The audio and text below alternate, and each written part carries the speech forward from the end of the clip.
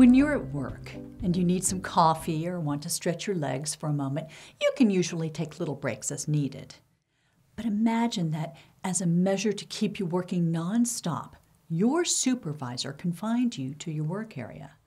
Let's then say that you took a stand and told your supervisor how unsafe and demanding it is to be stuck in your workspace for your entire shift. You think surely your supervisor will take what you said into consideration. Instead, they tell you to stay and work or be fired. If you quit, you'll likely have a hard time finding a new job once word gets out that you stood up for yourself. If you stay, you'll be constantly harassed and made to feel like a troublemaker. Such an uncompromising work environment is hard to imagine, isn't it? This scenario, unfortunately, is not an exaggeration. In fact, similar or even worse conditions occurred in early American history all across the country. Many employees were required to work up to 14 hours per day, 6 days per week, exposed to extremely hazardous and unyielding work environments. Whenever they assembled with other fed-up workers to organize and strike for better treatment, they were met with harassment, termination, and sometimes even death. Today we'll be looking at the 3 pivotal laws that helped shape the labor relations movement: the NLRA, the Taft-Hartley Act, and the Landrum-Griffin Act. As mentioned before, unfair treatment of employees and unsafe work practices were once common in America's workforce. Employees who became fed up with harassment, unfair pay practices, work hazards, or other adversities would often go unheard, become injured, or even be railroaded. In many cases, all these hardships would apply, making it impossible for workers to get a reprieve. As groups of workers formed alliances deciding to strike, they were met with intimidation, violence, and in some cases, death. There were no regulations to protect employees. In comes the National Labor Relations Act, also known as the Wagner Act, which was passed in 1935. This bill, along with others we will mention later, are all governed by the National Labor Relations Board, or NLRB. The law offered a more reasonable approach to organizing a union and collective bargaining, including settling employee labor disputes. Additionally, the bill placed an obligation on employers to bargain in good faith with the union selected by employees.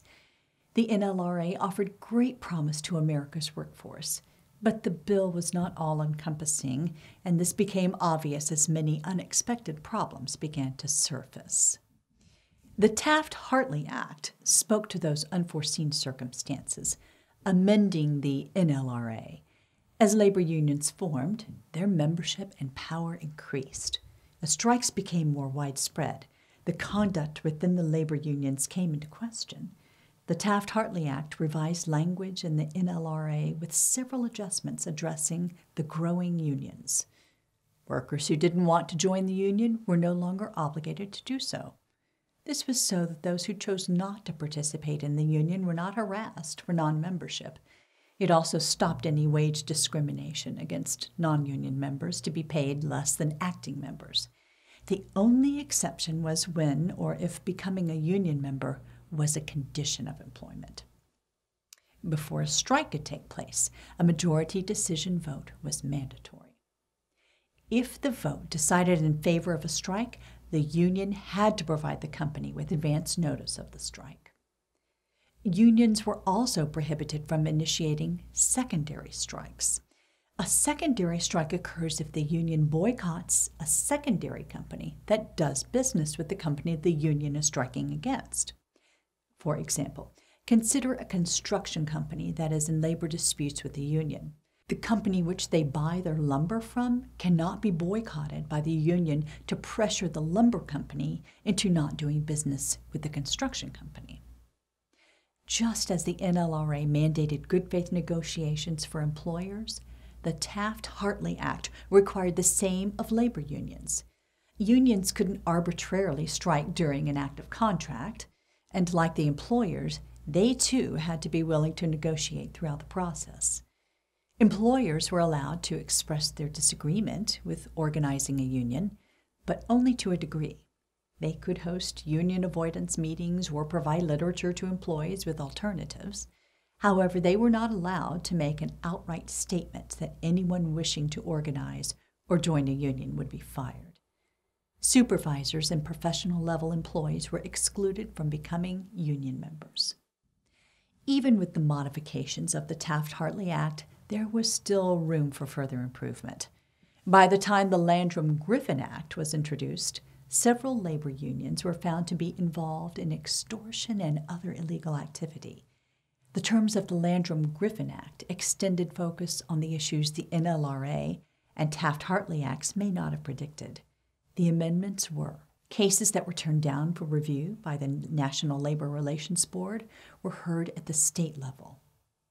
Rules regarding secondary strikes were extended to employers.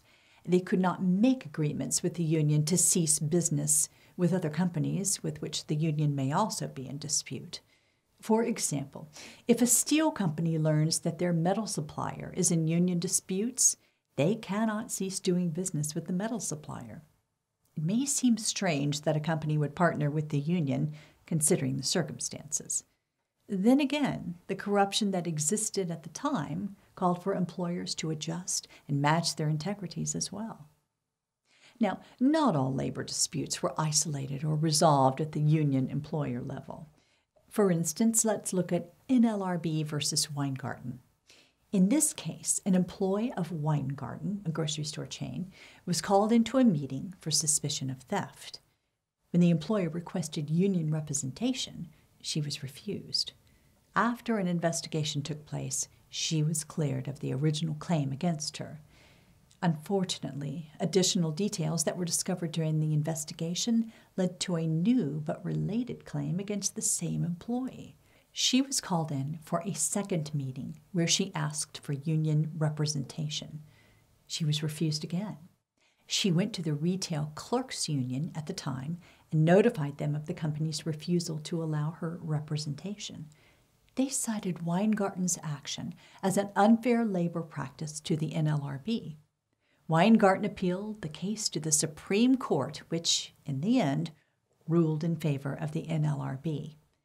They held that employees have a right to union representation when they are in an investigative meeting that could possibly result in discipline. Thus, the term Weingarten rights was formed. The Weingarten case offered a positive end to the NLRB's initial claim. However, they would not receive the same victory with retail store Lechmere, Inc. in Hartford, Connecticut. A local union placed a newspaper ad hoping to get the store's employees' attention and ultimately organized in the union's favor. When the ad didn't yield the responses they had hoped, organizers who weren't store employees took to the store's parking lot and placed leaflets onto employees' windshields. Each time the organizers were spotted by store employees, they were asked to leave, and the leaflets were removed. The organizers decided to move to an area close by, which was confirmed as public property, and set up picket signs. It took several months, but they also managed to obtain contact information for 41 employees. But after repeated attempts to reach the employees via mail and phone, they were only able to secure one membership. The union later claimed Lechmere's store owner was in violation of Section 8 of the NLRA, which states that it is unlawful for an employer to interfere with or restrain employees wishing to organize or join a union.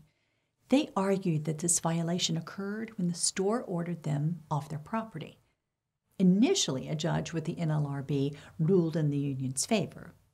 But later, when the case made its way to the Supreme Court, they ruled that no unfair labor practice took place.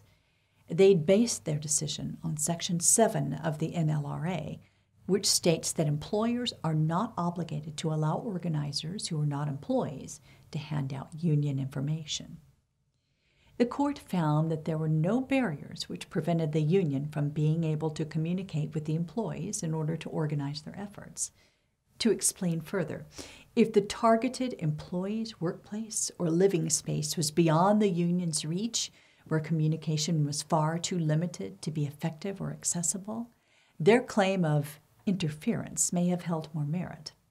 But since Lechmere's employees were accessible outside of their workplace in a metro area, the union was not justified in trespassing on Lechmere's private property in its attempts to gain members.